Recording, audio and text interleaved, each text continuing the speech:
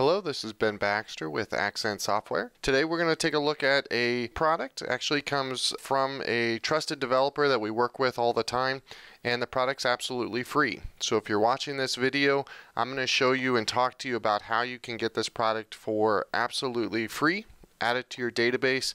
Took me under 10 minutes to add it to my NAV database and start working with it. Hopefully you'll have the same great success I have, but let's jump right into the product. This product is all about capturing files and attaching them to records inside of Dynamics NAV.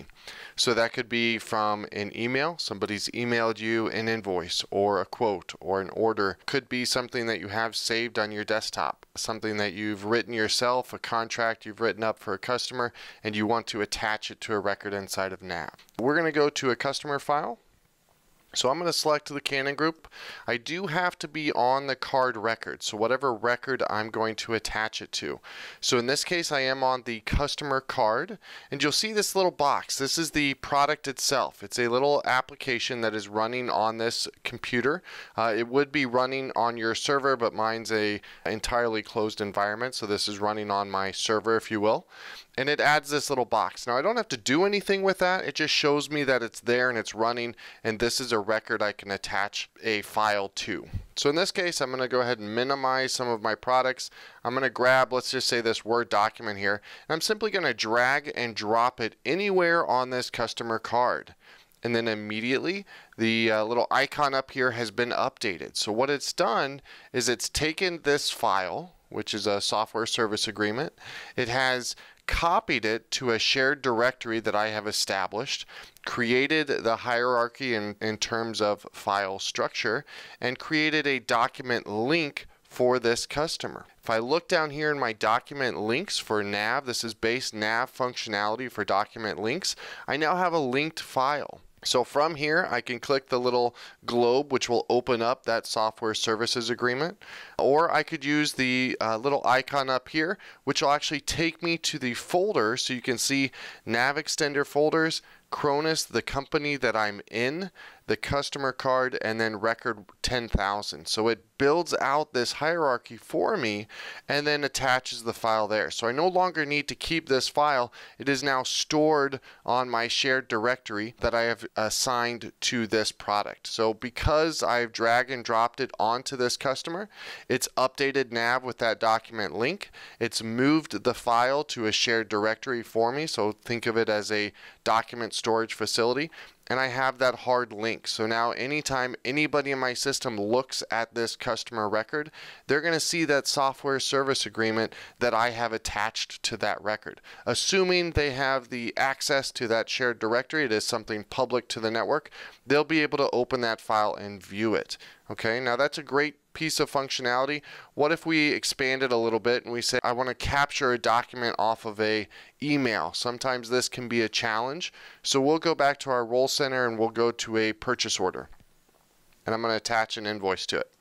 So again, I open up the record. So now I'm on my purchase order, and I want to attach a file, an invoice PDF that we've received from a vendor. So I'm going to go to my email. I work with Microsoft, so I'll grab a Microsoft invoice and I'll simply drag it back over to that purchase order, and I'll drag it anywhere, again, anywhere on this whole page, okay? And I'll just drop it. And what it's done is it's now copied it. It's created the document link to that document, and I can go back to the shared folder. Now again, notice NavXtender, the company name. Now we're on purchase orders and the purchase order number. So the hierarchy is very specific to the record you're on, and it builds it out on the fly. So as soon as I dragged that file here, it created these steps to build out where that file is going to be stored. It's still in my email, but now it's copied it to my network, so I can always review it, and I always have a document link that goes with it. Now because we're using standard NAV document links, when I post this purchase order, that document link is going to carry forward. So I'll be able to open up that invoice even after this PO has been posted. To me, For an absolutely free product, this adds a tremendous value. It actually replaces some of the existing NAV ISV products that we had that cost upwards of $5,000. I would say this is a no-brainer winner solution. I would recommend everybody goes out and does it. I will attach a link in the description of this video to show you exactly where to go to sign up and download this product. Again, took me 10 minutes. You do have to have a NAV 2013 or beyond, so something newer than NAV 2013 or 2013, because it is using web services, and it actually provides the one object that you add to the database is a code unit, and the code units run one time to set up a web service. That's it. Other than that, you're just simply installing this application on your server,